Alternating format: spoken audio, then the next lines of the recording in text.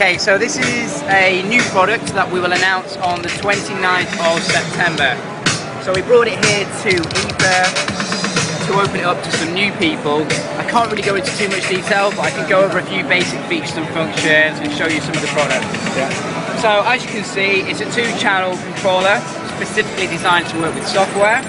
And what we've tried to do with this product is to open it up to new DJs. So the new DJ now is very much downloading music and using computers. And the controller market, like with the T1 over here and the S1, have always been very traditional.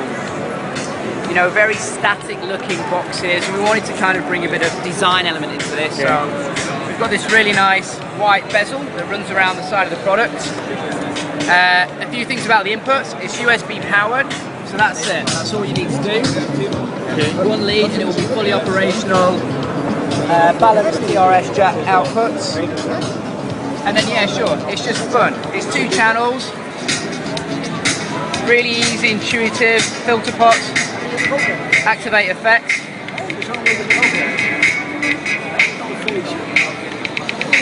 And you can see as you engage the filter, the LEDs on the platter kind of correspond to the effect. So what we're trying to do there is give a visual representation of how the audio sounds, but in a visual manner. Some of the features we've got, like a sample bank, and then whatever I put in will be in time, and then just disengage the samples. So really simple, really fun, really intuitive. So we've got 2 decks. I've started another track now, but obviously the beats are out of time. You can see that we've got these really bright blue LEDs, really zero LEDs. If I hit the thing,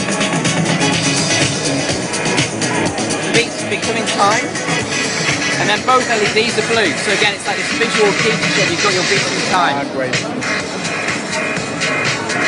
So even the amateur can mix, and you've got this representation to show you that everything's in time. Yeah, 2-channel controller that can also be 4 decks. So now I've got access over 2 more decks. And if I press these, then I've got access over 2 other decks. So it's just a product that we wanted to introduce into the market to make it fun and intuitive and easy for non-DJs to kind of learn a bit about Pioneer and how to mix music together creatively. And the Mac software goes with it? Sure, so it will ship with software in the box, plug and play and ready to go. And when and what price do you? I can't discuss that, but we'll do a press release on the 29th of September that will have all of the information. Great, thanks. Okay, so another little bit of information I can give you is, you can see the DDJ T1 over here, which is our 2-channel tracked controller. I can tell you that is at €899, and this unit here will be considerably cheaper than that. Also, you were asking then about the iTunes library. So if I just go into my browse mode, at the moment I'm just browsing a folder I've got on my desktop with music in, but sure, if you press shift, you can browse your tree and you can load your iTunes up. I haven't got any iTunes in there, but you can load it up. Press shift, back into your music, and away you go.